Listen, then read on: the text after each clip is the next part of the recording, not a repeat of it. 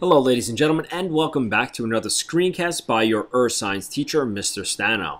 And today we're going to continue on talking about the path of the sun on the celestial sphere, or basically through the sky. When we last left off, we were talking about the seasons, and remember the seasons are caused by the tilt of Earth's axis, 23.5 degrees, and also its revolution around the sun.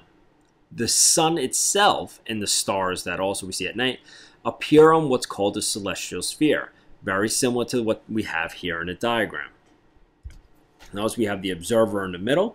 Right here, we can connect our north and south, east and west, and that the observer appears right on the center of them.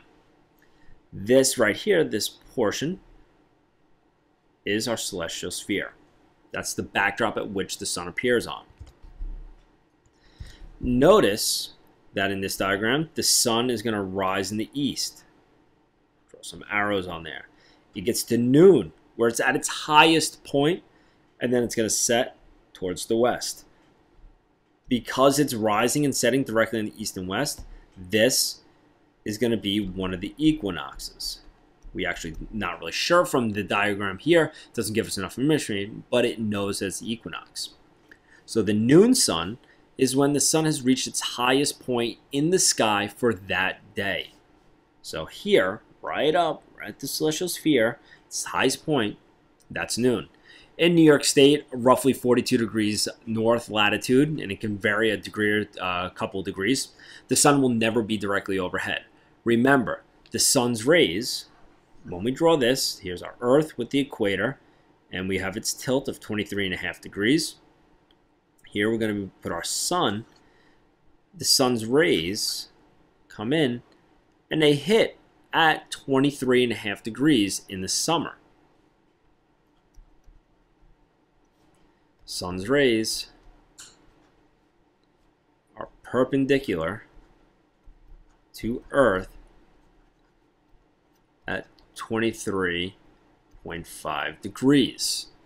So that's as high as it gets up. That's the most northern. That's where it's going to be highest in the noon sky. As we travel away from this location, more north, the altitude of the sun will decrease. The highest angle that we'll ever see the noon sun in New York State is 23.5 degrees. In class, we're going to go over exactly how to get this number. And only latitudes between. This is probably the more important part right here. Only latitudes between 23.5 degrees north and south can ever have the noon sun directly overhead. And remember where the sun's rays hit. This diagram right here is nice. Sun's rays coming here. This is 23.5 degrees. We're roughly right here along this line. So we'll notice we're this distance away from it. That number of degrees is how much less in the sky that the sun will be directly overhead.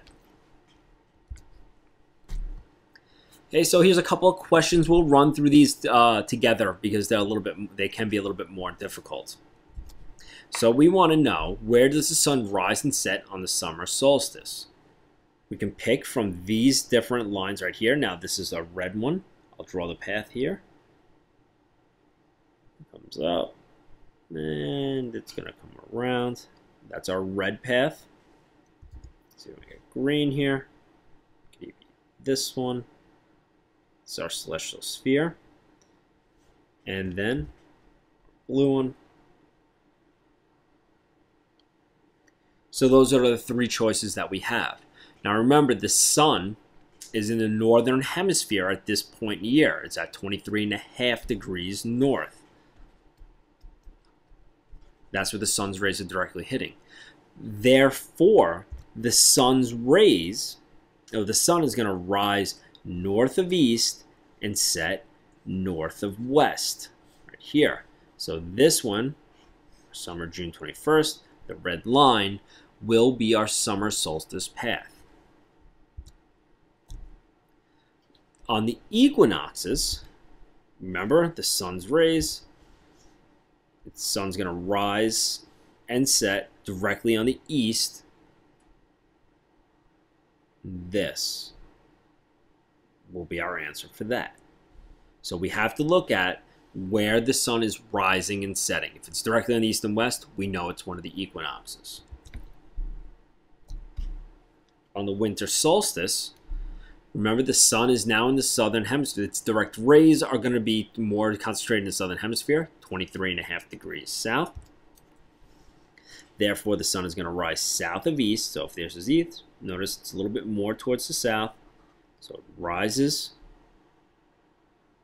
gets to noon, sets south of west. This blue path right here is our winter solstice. This diagram is a little bit difficult to copy down. We're going to work on these in class a little bit more. But if you can get these, I would definitely get them.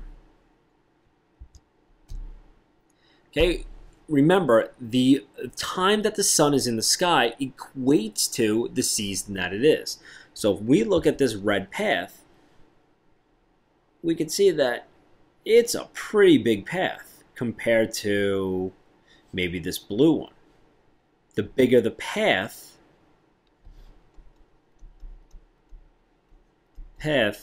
equals more daylight hours.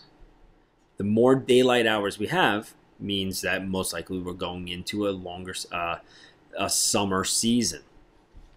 So this red one is our summer season. Also, it's June 21st. Kind of a little bit of giveaway there. At noon, towards which direction would an observer look? At noon, towards which direction would an observer look to find the sun? So we want at noon. Remember, noon is right up here. It's where these paths are at their highest points. So it doesn't matter if we're at this one, here, or here. If you're an observer standing right here, do you look to the north or do you look to the south? Well, these are our noon positions, so you have to look towards the south to see our noon sun. Remember, in the northern hemisphere where we are, Long Island, 42 degrees north latitude, we need to look to the south to see the noon sun. At 12 noon, remember our noon positions. So noon right here. It's the average of all three of those. Which direction will you look to find your shadow? Remember, the sun comes down, hits the little alligator friend, creates a shadow. There's my shadow. So he would actually have to look in this direction, which is north, to find his shadow.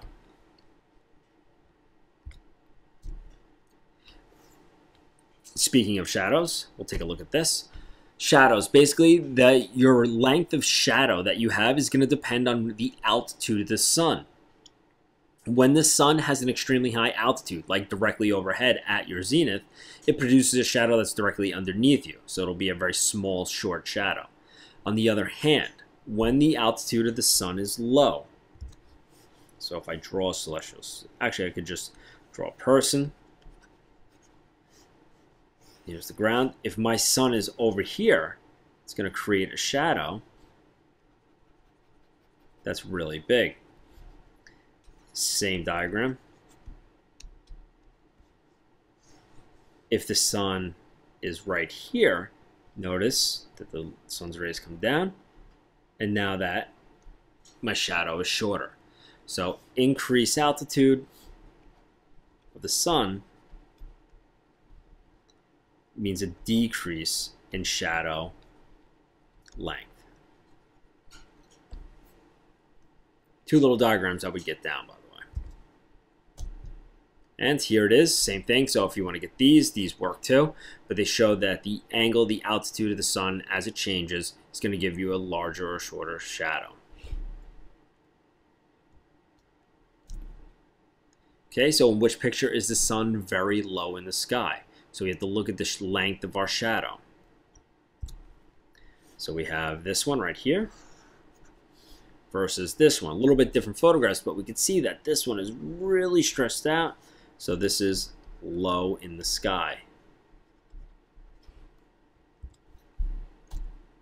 And that's about it for shadows. We'll keep zodiacs for another time. So I hope you enjoyed that screencast. Have a good day.